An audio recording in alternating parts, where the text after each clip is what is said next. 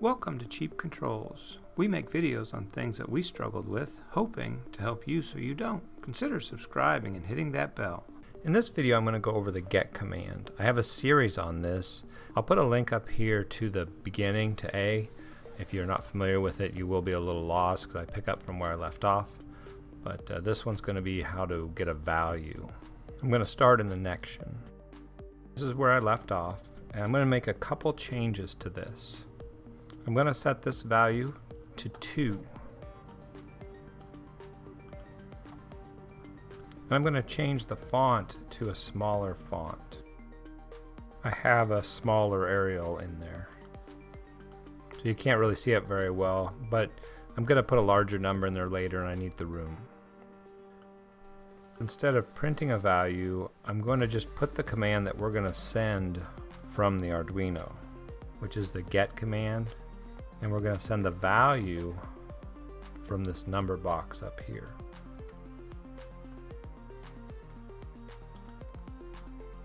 And do a quick compile. Now I'm going to run the debug on it. Now all we're concerned about is the button in this. I don't really care about the slider so much anymore. Of course I wanted to leave that at 2. We'll refresh. But we're not going to use the slider in this, and we're not going to use this this text value. We're just going to be using the number. And when we send it, we'll get it down here. And you can see we send a 71, and then we send the 2, we send 4 zeros, and then we finish up with the FFs. And anytime you send a value, you're going to send 4 characters. You're going to send an initial 71 followed by 4 characters. That will always be true. The maximum value you can send is like 4 trillion or something like that. It's whatever 4 bytes put together the largest value is. It'd be all F's in hex. And then the 71, if I switch this over to the string, the 71 is a Q. And that denotes or tells you that a string has been sent. If we had sent a text, it would be a P. In the last few examples that I've done, or the last few videos, you probably remember that there was a P in front of the word bill. But when you send zeros, as you could see in there, we could see the zeros, but the Arduino doesn't detect the zeros very well. For this example, I'm gonna put a large value in here, so we send all 4 of those sets of data are full of some sort of value. And I picked this value for a reason. In hex, this equates to, or in ASCII, when you convert the number to a string, to a readable string, it converts it to 1, 2, 3, 4. And I chose that on purpose so that we can see the data better in the Arduino. It just makes it more readable. There's no difference. We're still sending this 825,373,492. That's still the value of it, but you'll be able to visually see it better. I'll run a debug one more time before we go to the Arduino. And here's your value, and when I hit this button, it's going to simulate what we're going to send from the Arduino. And you can see we still get the 71, which is the Q, and then we get these values, 34, 33, 32, and 31. And in string value, it equates to 1, 2, 3, 4.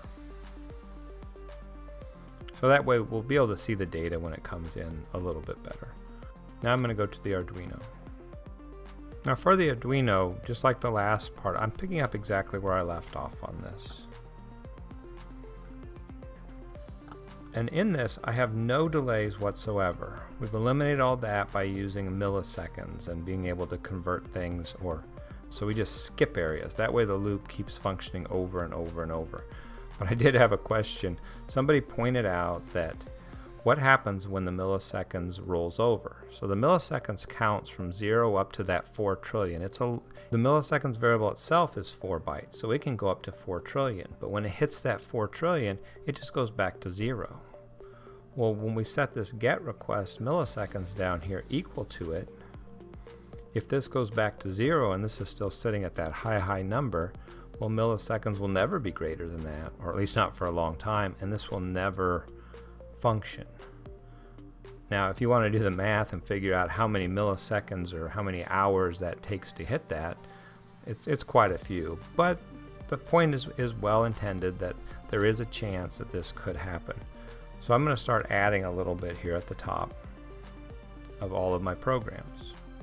What I'm going to put is if milliseconds is ever less than the get request milliseconds, and in our code we never set it less than. We make it equal to, and then the milliseconds continues to count up, but it should never be less than that. And so if it is less than that, we're just going to set this equal to 0.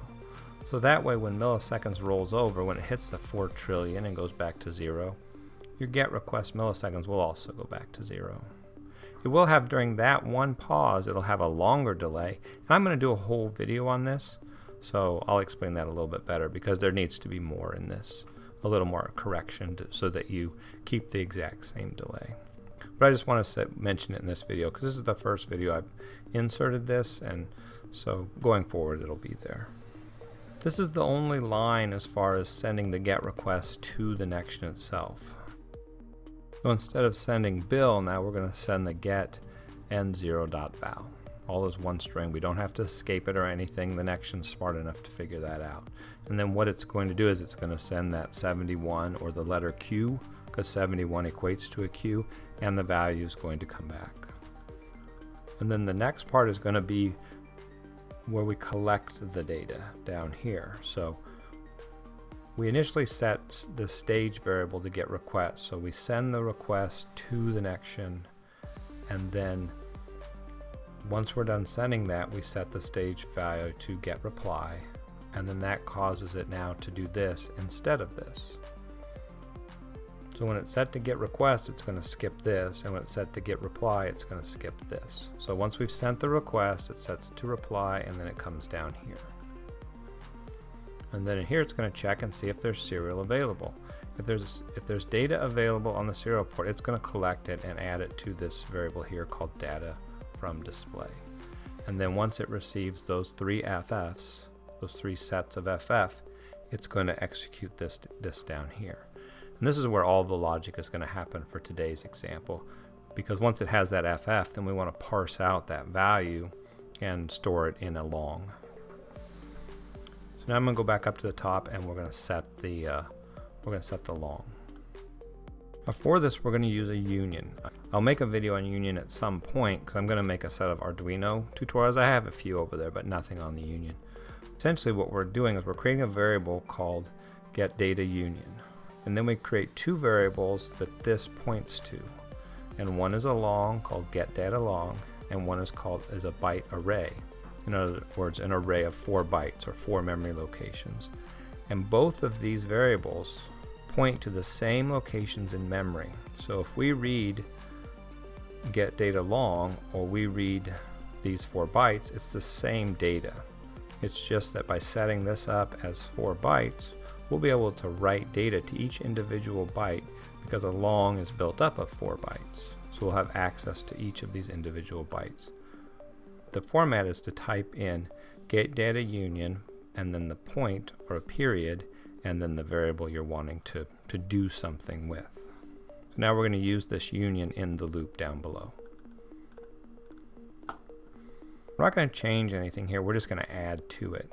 So once we have all the data collected, the data from display has received the last 3 sets of FF, we're going to insert this data into here. I'm going to keep printing out the data variables just like we had in the last example or the last video. So you should be able to build upon that one. Now, I've left a line above and below so you can see what data I've added here. So if we make it through here and we've got all the data we want, and we have the 3 FFs, so we know that what was sent from the Nextion is complete, then we're going to go down here. And the first value in it is that 71 that equates to a Q. So we can just check it like this. The substring, the first character, Q, it's a Q, we're going to execute what's in this. Then I add a line on here just to locally print that the returned data is a value. Because you may have another line that has an else, and if it's the P, which is the value that lets you know it's a text instead of a value, then you could put return value as a string. And then we know that we're looking at the next 4 bytes of data. So we're going to loop through integer x equals 0, and as long as it's less than 4, so we're going to use 0, 1, 2, and 3. We're going to take that and loop through the data from display. Now once again, this is just for testing purposes for this video. We're going to print whichever one of the 4 data points we're currently looking at, we're going to print that out too. But here's where we do the actual work. We created this get data union and we defined 2 parts of it. We're going to load the array with the values from this data from display. So we're going to take the first value and we're going to copy the second value from data from display and place it into there. Because data from display's first value is the Q. So the data doesn't start until its second value. So we're going to take the second value of data from display and we're going to put it into the get data byte array. And we're going to do that 4 times. We're also going to print the value as it stands of the get data long. And the reason I'm doing this is you'll be able to see in the Arduino serial monitor that it grows, that it gets longer and longer, and we'll be able to pull up a calculator and interpret the data and make sure that it is what we think it is. And that's really it, because once you have that, then you can, on this last time through, you'll see that it's the long, we're converting it to a string. But what we've done is we've taken the string data that's returned, or the value that's returned, because it comes in RS-232, so data is data, it just depends on how you read it, and we've converted it into a long. I'm going to upload this to the Arduino and open the serial monitor and the Nextion display, and we'll see it all work together. Okay, so I have the data running. I'm going to shut off the auto scroll, a little easier to watch. We have it running every 2 seconds. It starts right here. Well, it starts right here. We're send get to the Nextion, so we send that, we request the value, and then what's returned is the Q, the signal that it's a value, and 4321, and then the question marks. But you can see I've run it a couple times and I didn't clear. Since I didn't clear it, it's just overriding everything. I need to go back into the Nextion or into the Arduino and make one little change. Down in this lower area here, I do some cleanup. I set the counter to 0, I reset the data from display. I also have to reset that value, that long.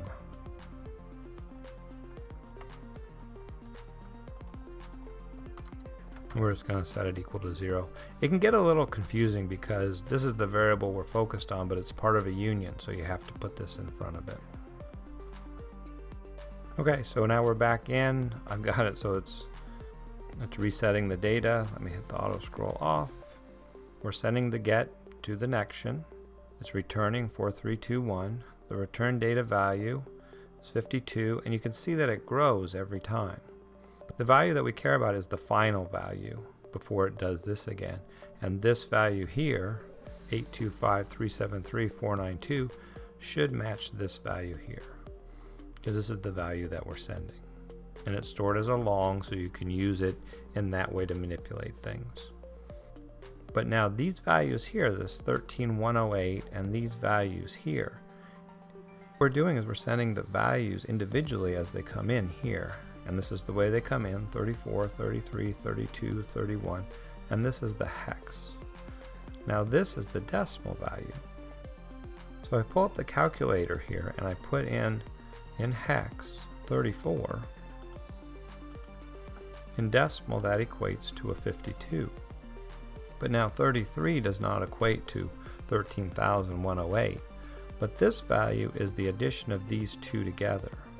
So if I go to my decimal and I put in 13108, hex is 3334, which is 3334.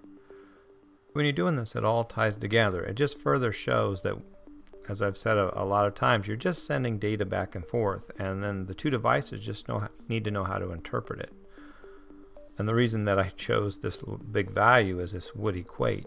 If we change this now to a 2, this should also end up being a 2. And that's going to be our next test here. So I'm going to have to close the debug and change this to a 2. And I'm going to skip that part. I'll just come back to this screen when I'm done. So now we're back to this where it's 2. When I hit clear this output, we should get it should fill in. Oh, I've got to start the...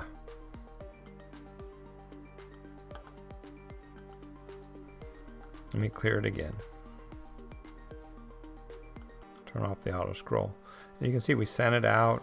Now though, turn off the auto scroll.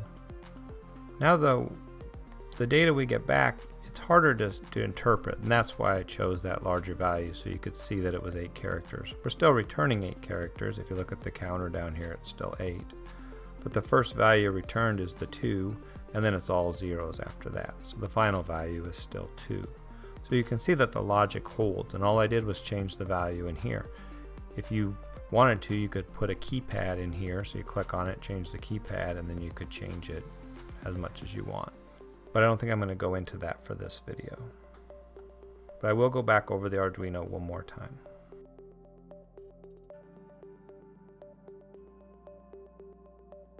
So the changes that we made on this video is we added this union in here.